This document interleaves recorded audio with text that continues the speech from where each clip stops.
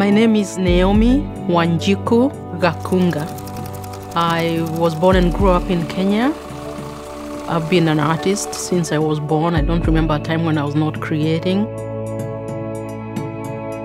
And so what I'm bringing with me when I create is memory and history and the present. You just walk and you chat with your friends and, hey, In the early 60s, Kenya was becoming independent. A lot of men went to the big city to look for jobs because we became a cash economy. So the labor was no longer divided between the women, the men, and the children. Women found themselves really overwhelmed.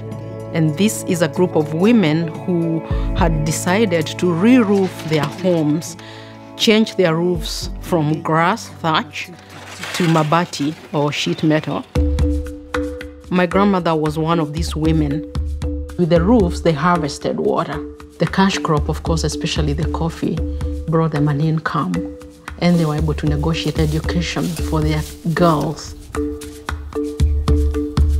I started looking for material that could be similar or could have the same effect as the mabati that I had seen growing up. The mabati itself, really, when you go back and you see what it did to the women, it transformed their lives, because with that, they entered the society. They became very powerful women. They planted their own cash crops. They had their own economy going.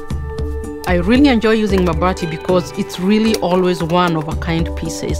Although I leave it outdoors and nature takes care of the transformation of the material itself, nature is never the same.